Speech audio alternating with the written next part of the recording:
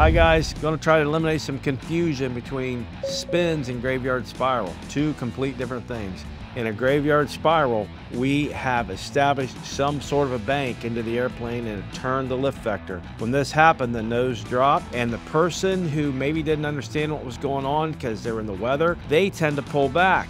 And when they pull back, they'll put the airplane in a tighter bank. And then the nose drops more, and then they pull back. But when they pull back or pull up isn't up anymore. And then the nose falls down more, and they pull up more, and before you know it, they're in an enormous, fast graveyard spiral right towards the ground. You have very, very low angle attack and very high airspeed, and the airplane ends up, for the most part, going over VNE and oftentimes breaking the wings off. So it's different than a spin. A spin is high angle of attack, low airspeed. A graveyard spiral, the wing's still flying, and it is a high airspeed and low angle of attack.